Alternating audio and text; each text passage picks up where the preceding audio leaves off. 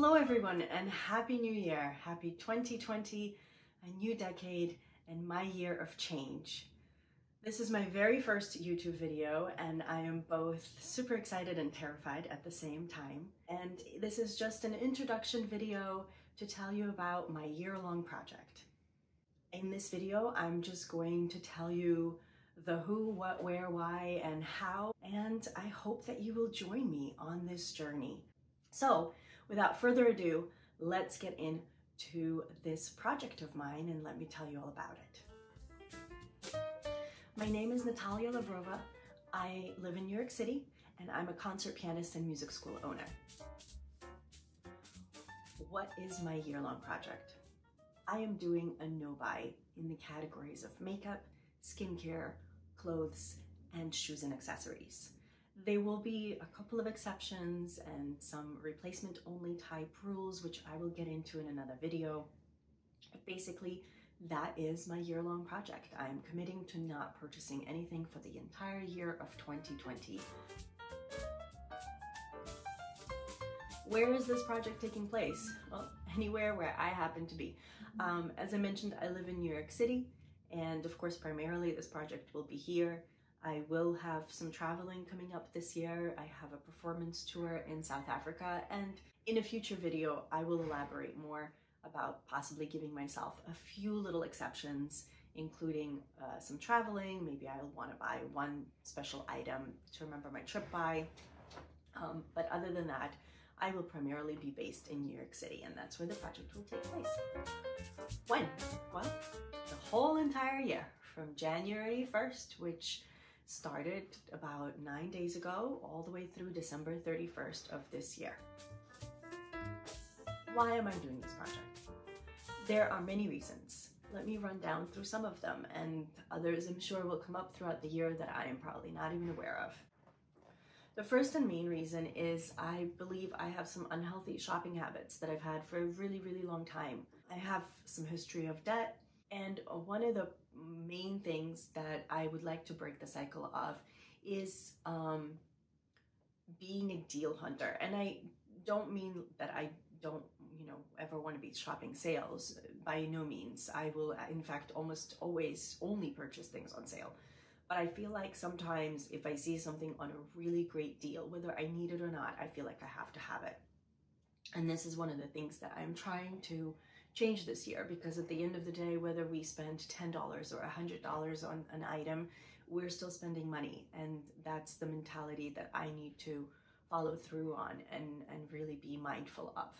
So unhealthy shopping habits and a history of debt would be reason number one. Paying off my credit card debt is definitely another reason. Instead of spending money on new things I don't need, I would like to take that money and put it towards really good use to start paying off my credit card debt.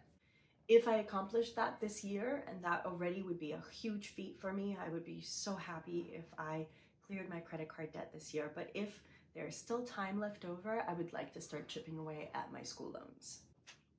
And then the third reason, at least for this year, and again, there are many other goals I have in my life for the future, but the third reason would be to start building some healthy savings.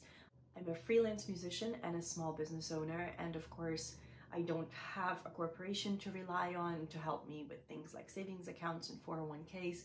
I know very little about that. I would like to start learning more about those things and to start taking ownership of my finances. Another really big reason that I would like to curb my spending and my shopping habits even more so is time. Time that I would like to invest into myself this year, as opposed to into browsing online stores or going into Sephora and Ulta and TJ Maxx and Marshalls and whatever else and browsing on end all the clearance racks in hopes that I'm going to score some incredible deal, or going and swatching half the store. I'm sure if you love beauty and fashion as much as I do, you can relate to these things. But yeah, definitely investing more time into myself is a big, big thing for me this year. I'd like to change a lot of habits, hopefully not just my spending habits. There will be future videos that I'm sure will touch on a lot of these things, but just some things I wrote down for myself, so I apologize, I'm going to be looking down into my notes. But practicing As I said, I'm a concert pianist. I have a big tour coming up in April in South Africa. I'm extremely excited, but I also have a lot of repertoire to learn, and I need to spend a lot of time at my instrument in addition to being a small business owner and teaching 6 days a week. So that's already a lot, and I just as it is, not gonna have too much wiggle time to be doing, I don't want to say frivolous things. I mean, I enjoy shopping, but it is, I guess, in comparison, a frivolous, time-draining activity. Also, please excuse all the swallowing and the sniffling and the weird voice. I have been struggling with a really bad cold all week, and I just didn't want to put this video off any longer. As it is, this has been something I've wanted to do for a long time, you know, even before January 1st came around, and I just kept chickening out. So I decided, since I'm home all week, I've had a little bit of time to do a little research and prep, and finally I just decided I'm gonna press this record button and go for it. So I apologize for my voice. I apologize for the fact that I'm constantly stopping and starting and swallowing and sniffing, but there's just not much I can do. So time investing into myself is really essential for me this year. Another thing that I would like to invest more of my time in is growing my business, growing my music school. So that's definitely on the list and high up there in the priority level. YouTube. I've wanted to start a YouTube channel for many, many, many years. I've been watching YouTube, I want to say, since summer of 2003. So it's going on almost 7 years now. Got sucked into the beauty community oh so fast. And I think a lot of my makeup shopping habits are thanks to YouTube. So now I'm turning to the same platform to help get me out of this mess. I can do a separate video on, you know, wanting to start my YouTube channel and kind of the history of that. I don't think I'm going to get into it right now, because this is really just meant as a quick little welcome and hello video to introduce myself, to welcome all of you to my channel, and just to finally get something out there and really push myself to continue on this YouTube journey. One other thing that I would like to do with my time this year is to spend more time with family and friends. For the past couple of years, I've been a bit of a hermit. I've had some life changes and just struggled a bit here and there. So I would really like to start turning things around and to start reaching out to friends I haven't been in touch with for a while, to invest more time into my closest friends and family, and just overall to start getting myself back out there more and just start enjoying life. Health and wellness is something I would like to spend some energy and time on. I would like to start exercising regularly, even if it's something small. I don't want to set huge goals for myself in all of these areas, because I get overwhelmed really easily, and I tend to, when I'm overwhelmed, give up.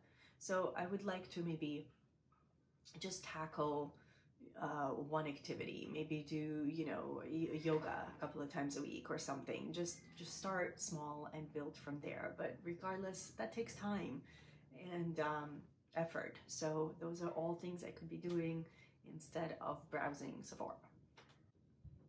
And then the last thing I wrote down for myself is to read more.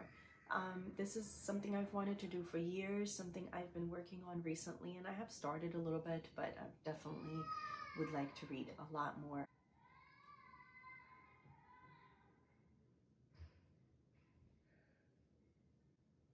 I apologize for the background noise.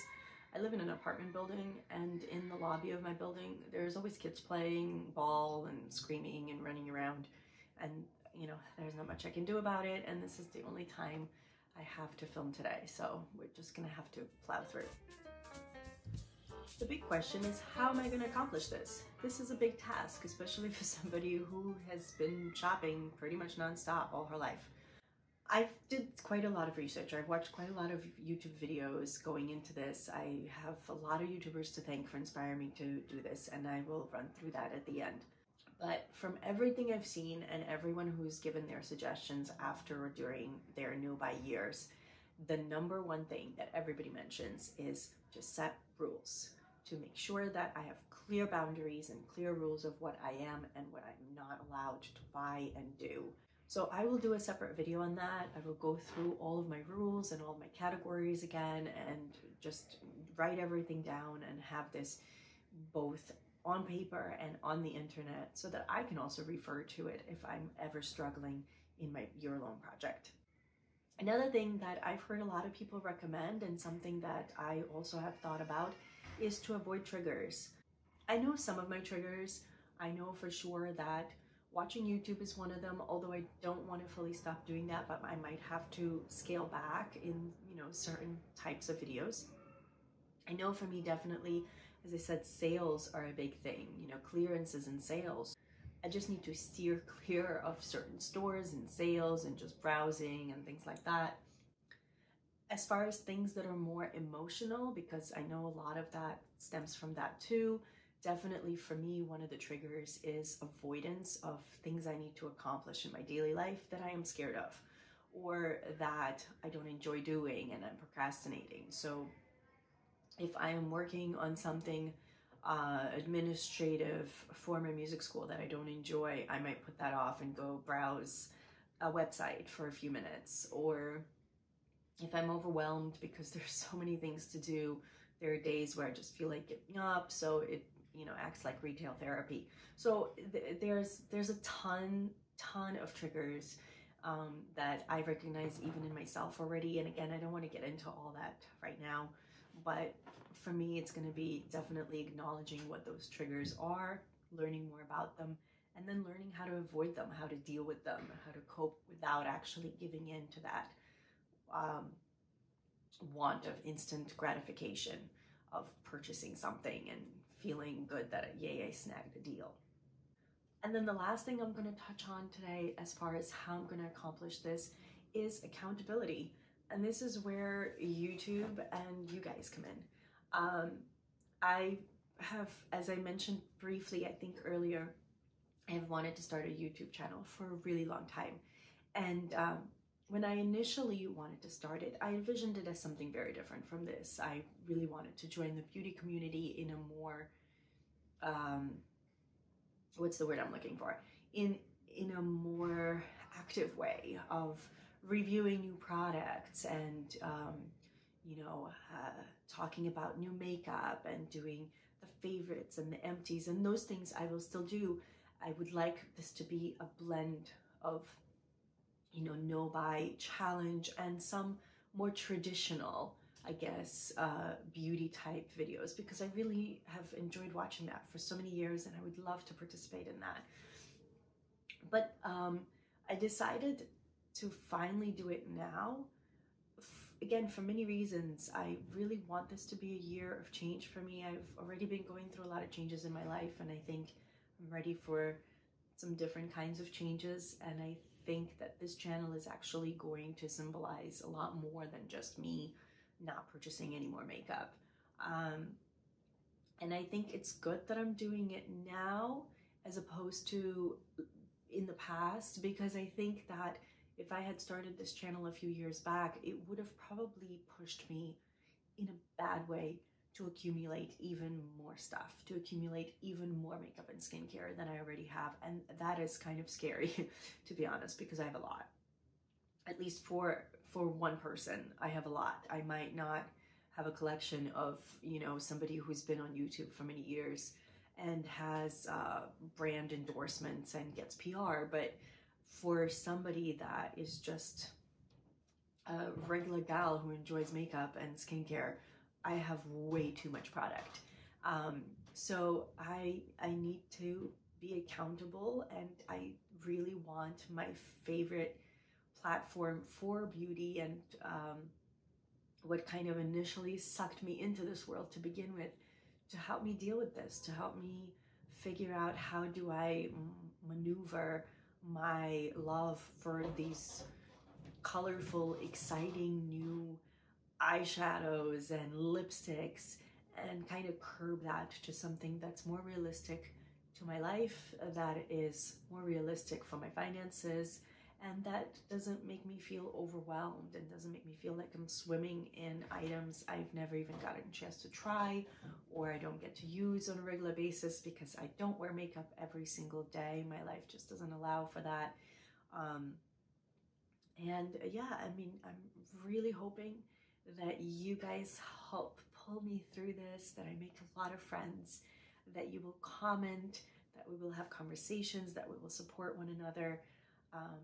And before I finish off this video, I just want to thank a few people that have inspired me along the way to finally buckle down and get this first video up.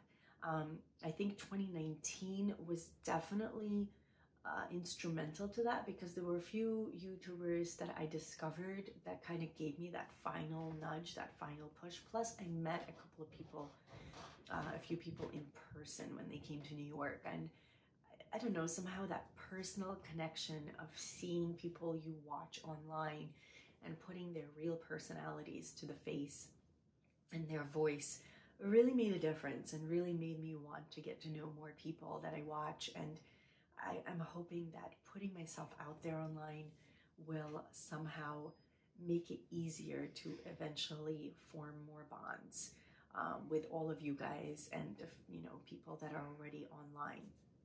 Because I've loved makeup for a long time, as I said, probably about 7 years now.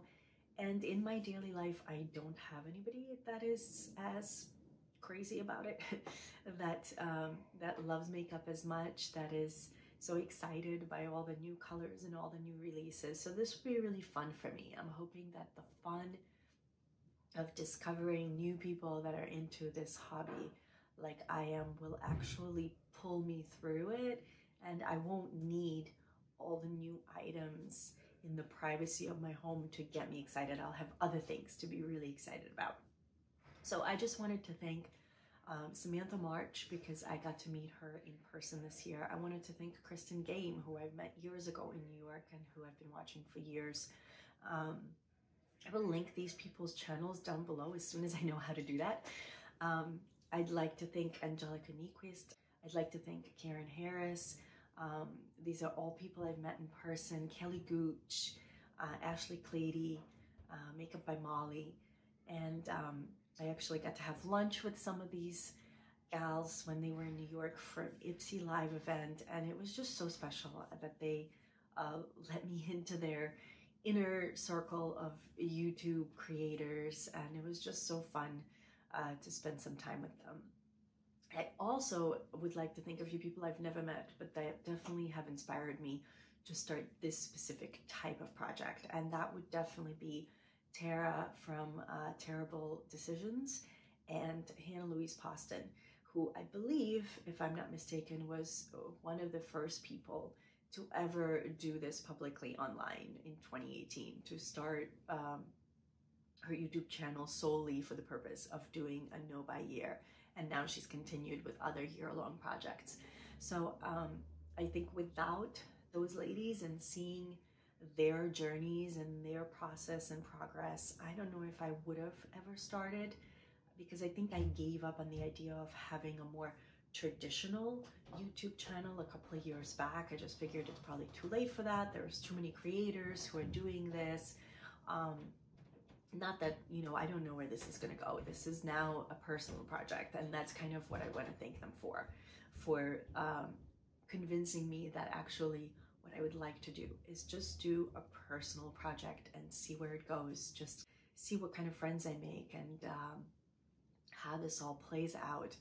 And I really, I think, need to put myself out there and make this public so that I don't have the excuse of giving up on myself. I'd like to start believing in myself more. I'd like to stop being afraid of certain things. I'd like to just go for certain things this year, whether I succeed or I fail.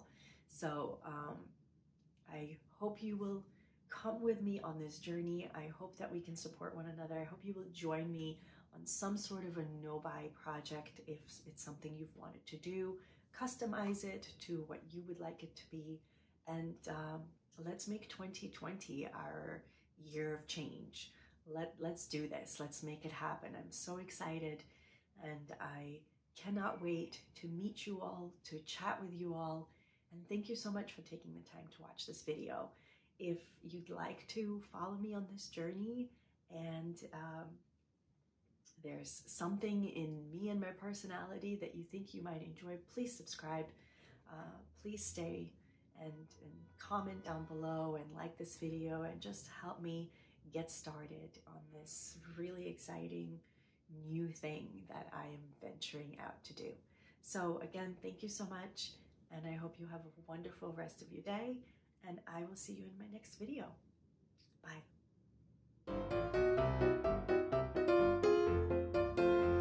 Let's try this again, because I don't think I've been looking into the camera the whole time.